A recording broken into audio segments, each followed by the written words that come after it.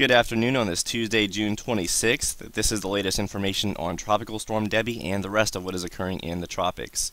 As of the 2 p.m. Eastern Time advisory from the National Hurricane Center, Debby is still packing maximum sustained winds of 40 miles per hour, which is lower than what they have been, and Debby could be downgraded to a tropical depression at any time. Debby is also beginning to increase in forward speed. It's now moving toward the east-northeast at 6 miles per hour, and it is forecast to move into the West Atlantic by 8 a.m. on Thursday.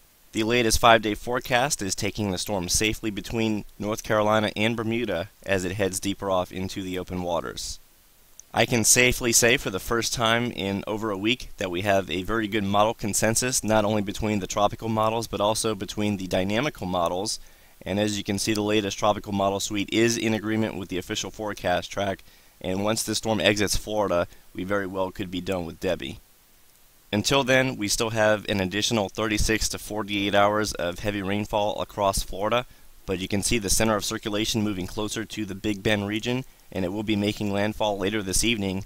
But even during the overnight hours, we do run the risk of significant torrential rains spreading across the northern half of the state, and this does include the city of Jacksonville.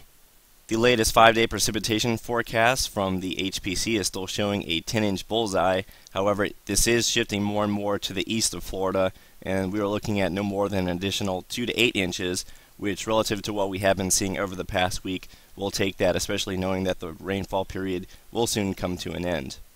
The latest visible satellite also shows the center of circulation moving closer toward the Big Bend coastline, while the center remains completely exposed from any significant convection. However, we do see periodic increases in convection just toward the north, and that is why we cannot rule out heavy rainfall across northern Florida and even into extreme southern Georgia. The good news is that no re-strengthening is expected until the storm moves into the West Atlantic. As you can see on the water vapor, there is a lot of dry air being filtered into the northern Gulf, and this is because we're on the eastern side of the ridge that's located over the central United States, and also the water temperatures in the northeast Gulf have cooled significantly due to upwelling from the storm. Here is a more regional look at the water vapor, and you can see the very intense ridge over the central United States, and a major heat wave is beginning to set up with many areas receiving temperatures on a daily basis in excess of 100 degrees Fahrenheit.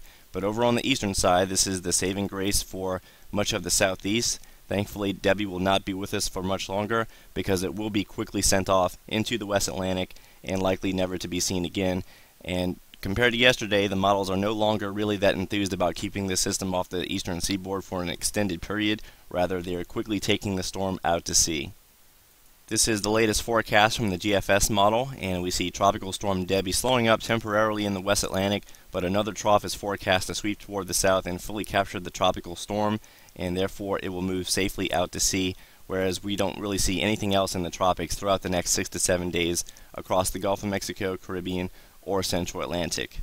The other dynamical models are also keeping the Atlantic basin quiet, although the only other thing to point out is that the Day 5 of the ECMWF model forecast is developing a broad low to the south of the Gulf of Tehuantepec in the eastern Pacific, and by Day 7 and Day 8 it is progging the development of a tropical cyclone.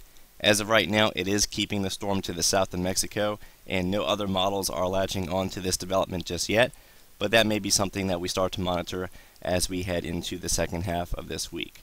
So that's all we have for the tropical update this afternoon. Keep it tuned to 28storms.com and the Hurricane Tracker app for the remainder of hurricane season 2012.